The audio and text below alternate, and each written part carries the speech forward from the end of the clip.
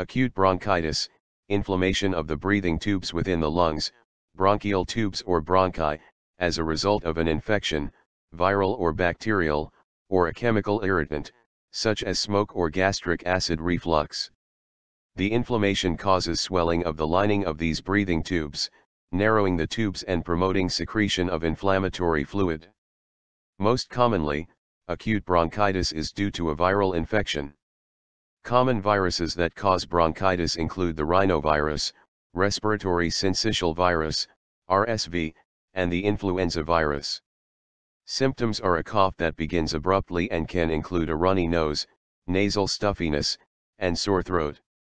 As opposed to acute bronchitis, chronic bronchitis is a long-term condition with a daily cough with sputum production for at least 3 months, 2 years in a row. Cigarette smoking is a major risk factor for the development of both